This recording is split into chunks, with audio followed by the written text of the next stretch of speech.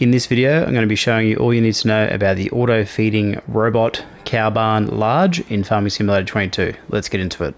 Alright, let's talk about the cow barn with feeding robot. So we're looking at the feeding robot right here. So this is the feeding robot, and the cow barn itself is basically the cow barn large with 80 animals. Okay, pretty much relatively the same, exactly the same layout. Can still feed them in the conventional method through this manner here. However, it's got this annex slash building at the back, which is primarily designed for the feeding robot. So this is going to mix up your total mixed ration perfectly every time, and it's going to feed the cows on an automatic basis. So what it is it basically has a provision out the back here for the different recipe items for TMR. So we've got hay, we've got straw, and we've got silage. So silage being the largest component, straw and hay being somewhat equal. And then obviously what will happen is this little grab arm in white here will go across this gantry, pick up the required amounts of the different inputs to make the TMR with the addition of mineral feed. So mineral feed lives out here, signified by this icon here.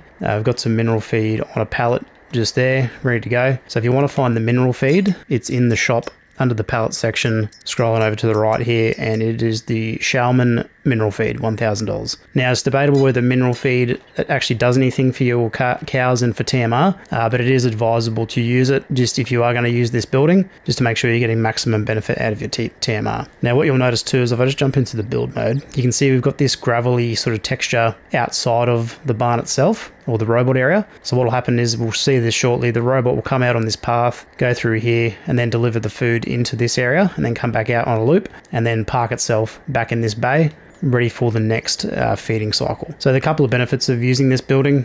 So if we just go into the build mode, we'll look at it in the animal section. So we've got cows, cow barn auto feeding robot. So 722,500 to buy.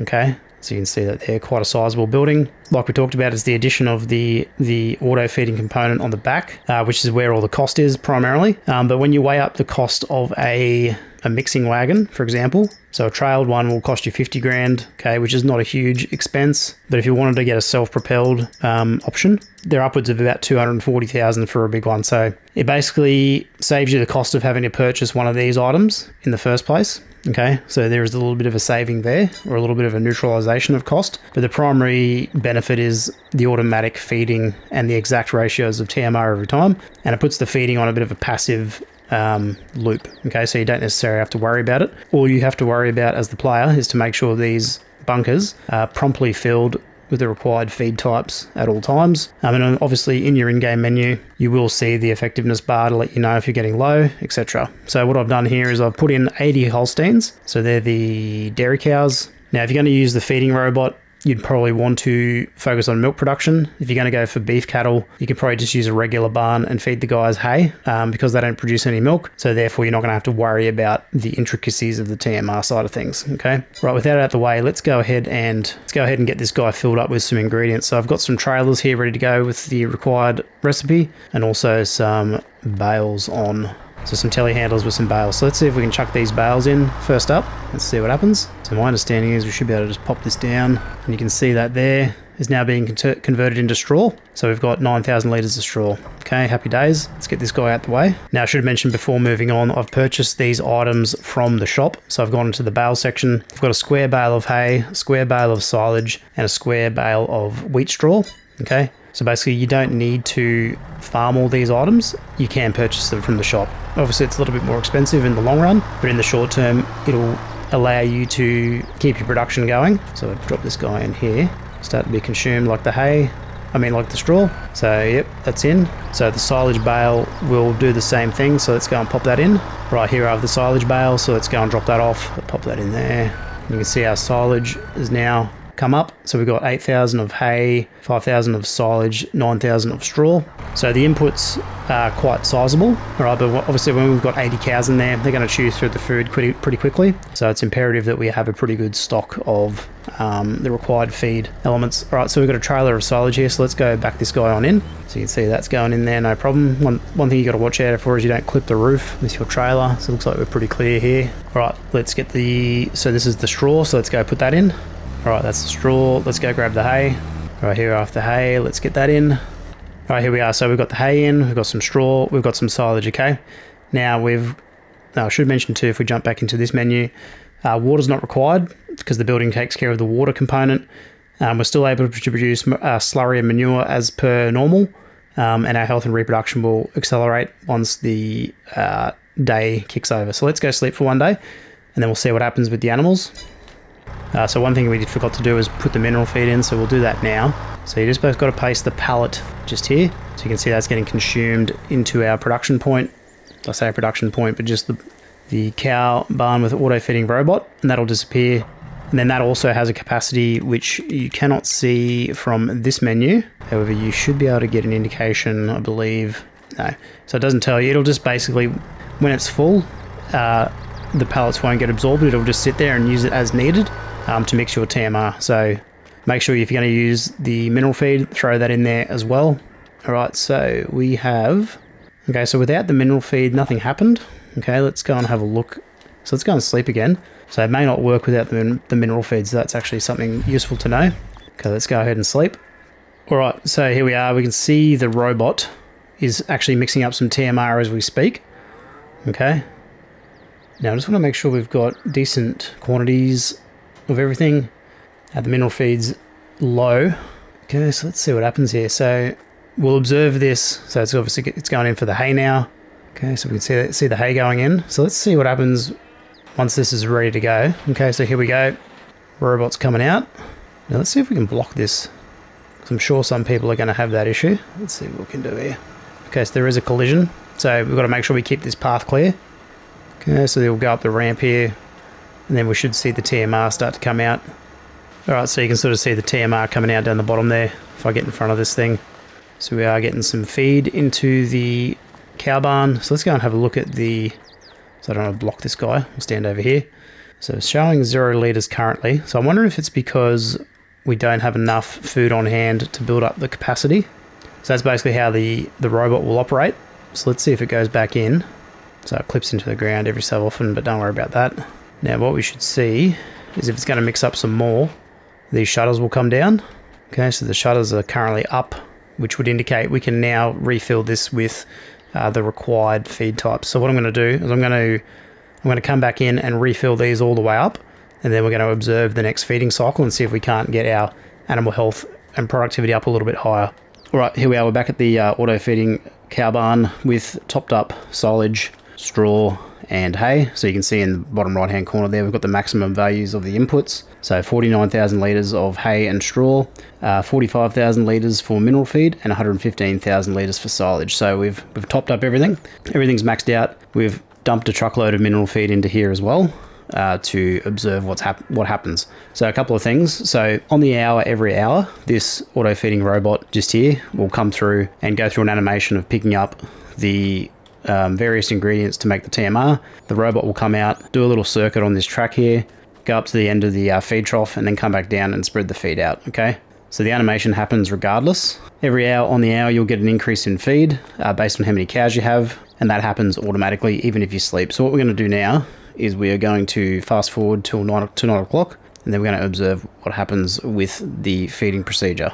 All right, so we're just speeding up time, so it's about to hit 9 o'clock. The shutters come down, so I'm just going to quickly change this time back. So the shutters come down, the robot will come out, grab the required amounts of the ingredients, and if we can see that there, dump it into the feeding robot. So this is the mixer. So it doesn't matter if we keep the time scale sped up or the same or reduce it. It's going to go through the motions of the same animation regardless of what time scale we're using. Okay, so what I want to demonstrate too quickly is if we jump into the cow menu.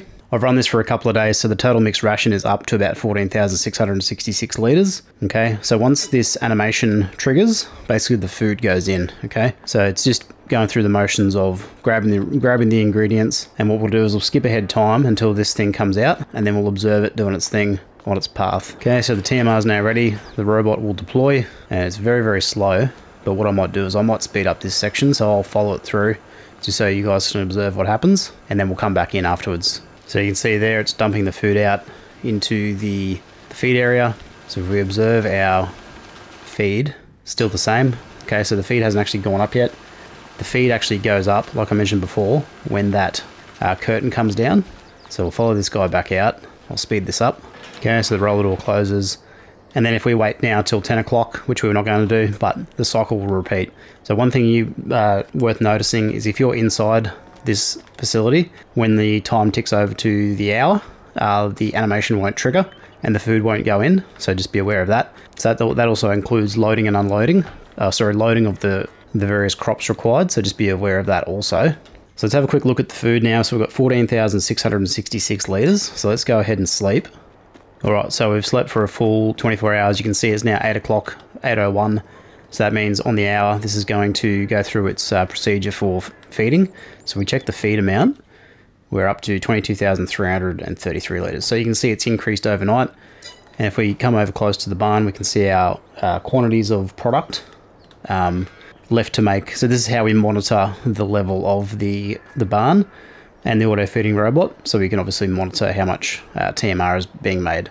Now, one thing to notice is if you are missing any one of these ingredients, so hay, straw, silage, or mineral feed, no food will be produced. Okay, so you have to have the mineral feed for this particular barn, otherwise the TMR will not produce. Okay, so you can get this via pallet in the shop. So come over to objects. Let's get out of the way of this guy while he's doing his thing. So in the shop on pallets, so that's it there, the Schaumann mineral feed or Schumann. So you can buy that in bulk, or you can use mods to purchase it, or you can use the multi-fruit buying station, which is this mod here. All right, so it's just up to you. But if you're playing with base game equipment, you're going to have to manually load it. It'll take 45,000 litres roughly, so quite a substantial amount. And obviously you don't need to have these topped up to the maximum to produce the TMR, but you do have to have all these ingredients available for TMR to be produced, otherwise no TMR will happen. Okay, so then your cows won't produce milk, won't be optimal health, etc. So just something to keep in mind. One thing I will mention quickly is along with the TMR, this barn will still take any of the other inputs such as forage, hay or grass, so the respective feed types for the cows. So you do have the ability to use the robot, which is why you would use this in the first place, but you do have the ability to manually load the food types via conventional trailer or forage mixer or whatever you've got. That will all still work. Okay, so let's wrap up our thoughts on the cow feeding robot. So pretty much, why would you want to use the auto feeding cow barn? So basically, if you're going to do dairy cows and you don't want to have the hassle of mixing TMR constantly, then this is going to be probably the best way to go, because it basically takes out the need to do the manual mixing yourself. You just provide the raw ingredients, so the hay, silage, straw and mineral feed, and the robot will do the mixing for you. If you're going to go beef cattle, so not dairy cows, the cow feeding robot is probably not the best option, because TMR is only really beneficial for the dairy cows to produce maximum milk output. So if you're doing breeding cattle, etc., TMR is not really required. So you would go the hay or forage route, get 80% productivity just to produce the slurry and fatten up those cows ready for sale. So the auto feeding cow robot barn, probably not the best thing for you. Cons of this thing, it's pretty expensive. Pretty expensive outlay, and it does require all 4 ingredients, particularly including the mineral feed, for it to operate at all. So unlike the conventional TMR mixers, you can omit a couple of the ingredients. So to create TMR, you can just use hay and silage. You can omit the mineral feed and omit the straw and still produce TMR. Okay, so if you want to forego the mineral feed, so mineral feed allegedly, from what I've researched, doesn't have much of an impact, if an impact at all, on the production of milk. Okay, but I haven't done my own testing on that, so it's going to be up to you whether you include mineral feed. But one thing is for certain, if you do use this cow feeding robot barn, you are required to have mineral feed as well. Okay, so just be aware of that if you're going to go down that route. Other than that, it's basically just the large cow barn with that addition. So you just have to weigh up if you're going to go down that path or put up the extra cost elsewhere. It's just up to you. All right, let's move on. So there you have it, guys. Everything you need to know about the cow barn auto feeding robot in Farming Simulator 22. If you've got any questions regarding the video, leave them below in the comments. Don't forget to like the video if you like the content, and subscribe to the channel if you haven't already, and I'll see you in the next one. Bye for now.